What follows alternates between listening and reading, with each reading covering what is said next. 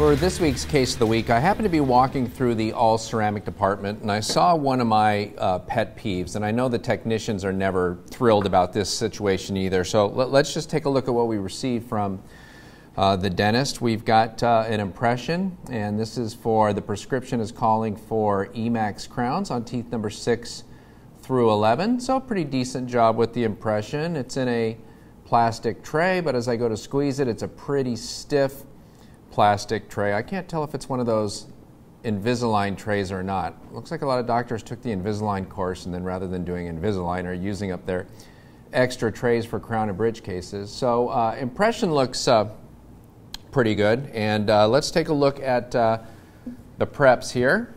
And as we take a look at the preparations, pretty nice job done here by the doctor. You know, you'll see, and I see this a lot, this is one of the mistakes that I used to make all the time, and I still make it sometime, but not as much. You can see this nice lingual margin that we have here. It's not a feather edge, it's a nice well-developed deep chamfer or shallow shoulder margin, kind of like you see on the facial of this tooth as well. And this is what Emax wants and needs for strength, and you can see we've got a pretty good margin all the way around here, but then you can see on the tooth next to it, on this central incisor, we have that on the facial, and it comes around and then it kind of disappears here on the lingual, and then we have it to varying other degrees on different teeth. And when I used to try to prep freehand, I had this same issue all the time where I could get nice well-developed margins for whatever material I was using on certain parts of the teeth, but then other parts of the teeth it turned into a feather edge, and this was going to be a real weak area on the crown, and that's why I went to that reverse preparation technique where I use that round burr, and essentially we use it on the facial and the lingual, and then we've broken the contacts in between the two teeth, either with that 856.025 burr or with the 55 carbide burr, setting us up to be able to connect these two deep chamfers with another deep chamfer interproximally. And so the area where most dentists miss is on the lingual, and that's usually where these margins are underprepared, and that's where I used to have a lot of fractures, whether it was Empress or Emax or some other all ceramic at the same time. So if you haven't seen that, go to the Glidewell Dental website and check out the reverse preparation technique, and you'll see how I've had to use depth cuts just to ensure that I can get a good margin and get enough reduction on the teeth as well. And then as we look at the case and a couple other views, that we got a little sharp. You'll have to trust me when I say that sharp when I put my finger on it. You might be able to tell that that looks kind of sharp there. And we would prefer that that be, you know, rounded over a little bit. All ceramic materials like Emax prefer to have it. But otherwise, when we look at the case, things look pretty good. When we have the patient closed down, we have a couple areas where you can see we've already marked it in black. So you can see that we've got not quite enough reduction between these two teeth for Emax. And so we're going to have the doctor come in and recontour the incisal edges of these two teeth. We've already actually done it on the model. And we still are a little bit, you know, tight on space, but we've already gone in and kind of polished off those incisal edges. And we'll let the doctor know to do that in the mouth as well, so there's enough room for that Emax crown in that area. In fact, had that been rounded off a little bit more, we might have got a little more reduction. But really the thing that's kind of the pet peeve for me on this case is the fact that there was no preoperative model of what the patient had before sent in. There was no impression taken of the temporary crowns sent in with this case as well. And so really what we have here is 6 through 11 have been prepped, and now one of our technicians is going to sit down and try to design 6 crowns here, having no idea what the patient had before and if they were happy with it or not, having no idea what the temps look like and if the patient was happy with that or not. And so they're literally just going to have to guess here and kind of make average size crowns. They don't know how much overbite to put into these teeth. In fact, the patient's almost got an edge-to-edge bite as we look down here. And so you can see that's going to complicate things. In fact, it looks like this central incisor number 9 is actually in crossbite, which is going to make things more difficult. And so our technicians are having to do a lot of guessing here as to what the patient and the doctor might want. All it said was Emax crowns 6 through 11 shade A2.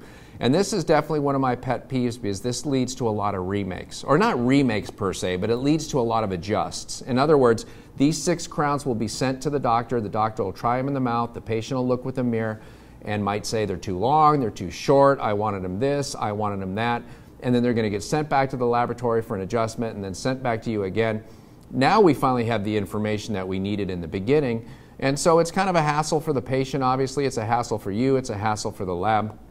So whether or not you do a diagnostic wax up, if you send us a before of what the patient looked like before the preps were done and said the patient thinks their teeth are too short, let's add 1/2 millimeter, let's add 1 millimeter, that's a great way to do it. If you do some temporaries that the patient really likes, you can take an impression of the temporaries, just take an alginate, pour it up, send it to us, and we'll use that as our guide. But it's really difficult to try to guess how to shape anterior teeth and what length to make them so that the patient's going to be happy when we have no input. It's really nice if we can get some input from you guys as well. And one last little thing on this case, and this isn't really a pet peeve, this is just kind of a little bit of advice. When you look at the bite registration that the doctor sent in to us, the bite registration was basically taken across from the unprepared teeth on the upper arch. And so usually we're pretty good at hand articulating that. We really don't need that. Really what we want is a bite registration that's on the prepared teeth. And so as it turns out, these happen to sit, both of these happen to sit on the unprepared teeth to articulate it to the lower cast. And that's really not a problem for us because these teeth do have some nice centric stops across for them. What that we prefer is that the bite registration be squirted on teeth 6 through 11, just 6 through 11, not on any of these unprepared teeth.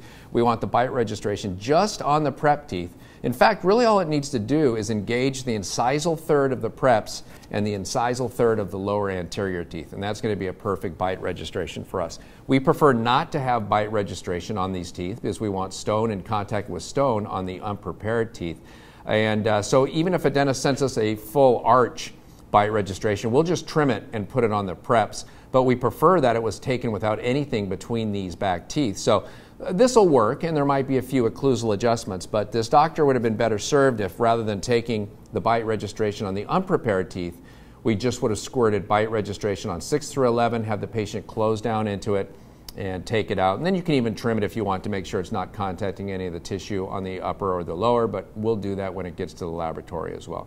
So overall, we should end up with a good result when it's all said and done, but hopefully we'll guess correctly, and the first time this gets tried into the patient's mouth, the patient will be happy and it won't have to get sent back to the lab and the patient be reappointed. So if you do some advanced planning and send us a pre-op model and say the patient likes the shape of the teeth now or the patient doesn't like it, wants them shorter, longer, or if you do a diagnostic wax up, or you get some advice from the patient with the temporaries about the patient really likes the temporaries except for how pointy the cuspids are, anything that you can give our technicians, any kind of advice about what the patient and you are looking for is going to give us a much better chance of you being able to cement these restorations at the first seat appointment.